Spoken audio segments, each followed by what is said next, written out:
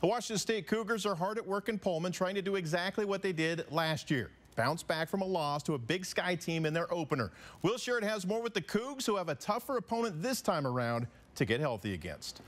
You spend all offseason, 8 months, looking forward to the opening week of the year, so when you stub your toe out of the gates, it's a tough pill to swallow. Unfortunately for WSU, they've had that experience 2 years in a row to FCS foes. But last year, after that debacle against Portland State, the Cougs bounced back nicely and turned their season around. They're hoping to use that experience this week in Boise to do the exact same thing.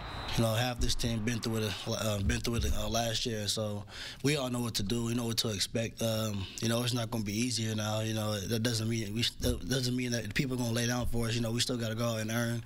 You know, everything we will have to play for. Focus on individual plays and get the most out of that, and then, you know, and have the discipline to do it all over and over again. And you know, because we're a team that can do some explosive things, but you know, we're also a team that needs to be consistent. That we have done it before, but this is a new year. This is a new team.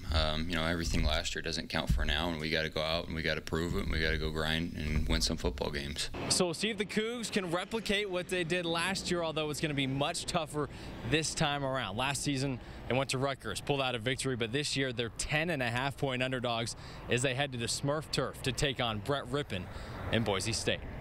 Covering the Cougs here in Pullman, I'm Will Sherritt, KXLY4 Sports. Thank you, Will. Nice hair, as always. As we mentioned, Brett Rippon and the Boise State Broncos. The next up, they're just outside the top 25 this week, and we've got you covered on the radio. News Radio 100.7 FM. Our coverage begins at 5 on Saturday.